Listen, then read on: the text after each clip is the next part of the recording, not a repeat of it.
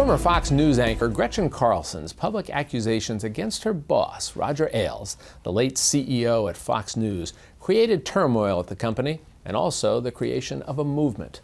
Her story as a young professional in the entertainment industry would focus the public's attention to the problem of sexual harassment and help pave the way for the accusers of Harvey Weinstein to speak out.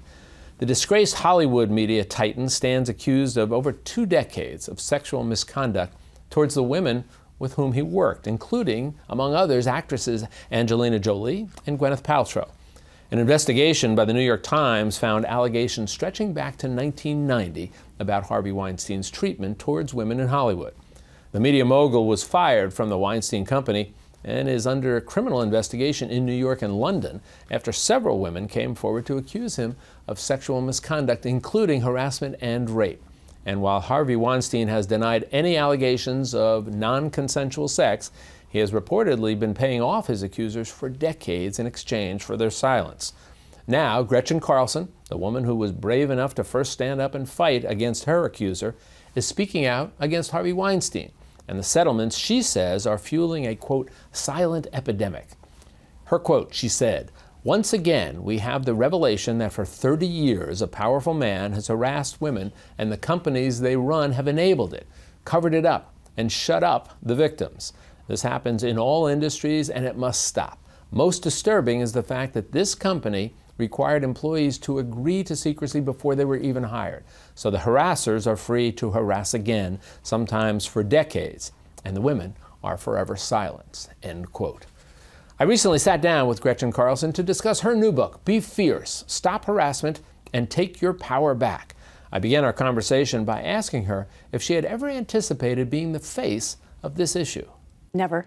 I mean, every day really has been a surreal experience for me because when I made that biggest decision in my life on July 6, 2016, I had no idea what was going to be in front of me. And so every day has been something new. And I have to say, even listening to your introduction there, it's like, wow. I mean, sometimes it feels like an out-of-body experience. Is that me that they're talking about? Oftentimes in our lives, we've found ourselves thrust into a position that we never anticipated. And we can either embrace it or we can reject it. You've chosen to embrace it. Why? Right. I mean, I get asked that a lot. Like, why didn't you just, go home and concentrate on being mom to your 2 kids? And while I still love doing that, I've always approached challenges with a mission, like I need to make sure I put all my effort into it. And it was mainly all the women who started reaching out to me. And all of their stories were such a cross-section of so many different professions. This issue is really pervasive, from waitresses to flight attendants, to lawyers, to journalists, to Wall Street bankers, to teachers, to oil rig operators. It's everywhere. And I felt a sense of duty to be a voice for them, because in so many cases, they had never even told their husbands their own personal stories. And I felt this sense of duty to try and make a difference, to put this issue out in the forefront, to have a conversation about it, because women are so fearful to do that. I was struck by, in reading through this, the vast array of professions. And you mentioned you've heard from so many people. I think on the surface, oftentimes we think, well, there are certain professions that have been labeled in all the worst senses of the term, boys' clubs types of thing, where there have been stories for decades about just inappropriate, much more than boorish, but harmful and destructive treatment of women. Why do you think it's such an expanse of professions, that it's not limited just to the few that people would suspect? Because I think that cultural shifts take time to change. I mean, if we look at race relations in our country, it's not something that you just switch on a light and it's suddenly fixed. It's very similar in nature. But what I've uncovered in my research for Be Fierce is that women seem to be sort of the last group that it's still okay to maybe make fun of or, to make jokes about. We wouldn't do that with other groups of people. So, why do you think that is? I don't know if there's an answer, but I'm just curious to hear your thought. It's what I've discovered now, and it's actually changed the way in which I speak to my children at home, because I'll say to myself, like, wow, I probably shouldn't say, hey, guys, to my daughter. My daughter actually brought it up to me. She's 14. She said, why do you call me a guy? And I'm like, I call everyone a guy. Now, maybe that's a small little thing.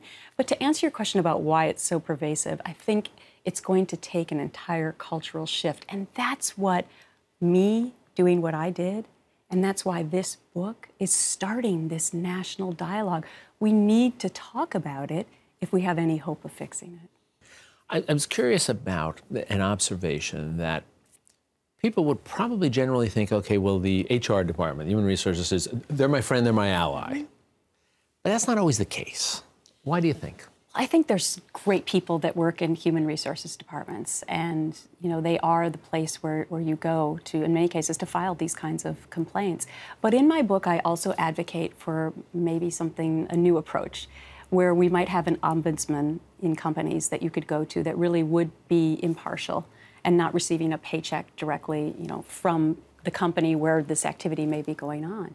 Also, I'd like to change or see change in the way in which we're doing sexual harassment training within companies and really put more effort on the bystander approach. How do we empower the people who actually witness this behavior to not fall into the category of being an enabler, but fall into the category of being also the courageous bystander who defends the person that it's happening to? I mean, if we could just do those two little tweaks, I think that we would have tremendous, tremendous success in trying to stop this problem. Last question for you. Having gone through what you went through and doing what you're doing now, are you optimistic? Have you seen any significant progress, or might there be some significant progress on the horizon, do you think? So I am a really optimistic person. My life motto is carpe diem, so I do seize every day and every opportunity. It's one of the reasons I set up my fund after my story broke called Gift of Courage, where I financially empower organizations to empower women and girls. And I'm proud to announce the Gretchen Carlson Leadership Initiative, which is a 9-city tour kicking off this November to help underserved women. So yes, I'm optimistic because I'm about trying to make a difference for all of the women who reached out to me and all of the women and men who want to feel empowered in any aspect of their life where they might be being put down. This book isn't just about sexual harassment. It's about bullying in school. It's about not being paid fairly. It's about not getting the promotion you might deserve. So it's really about finding that courage inside your soul to step up, to stand up, and to speak up. I saw that you had dedicated this book to your children. Yes. And I'm sure if they don't already know, there'll be a time when they'll sit back and they'll look at this and say, you know what, Mom was a champion. I really appreciate that, because I have to tell you that they were the most important factor in making the biggest decision of my life. And I'm proud to say 15 months later that my children have learned what it means to be brave. Well, we learn through examples, and you are certainly the example for your children. Gretchen, it's a delight talking with you. You be well. Thank you so much. Take care.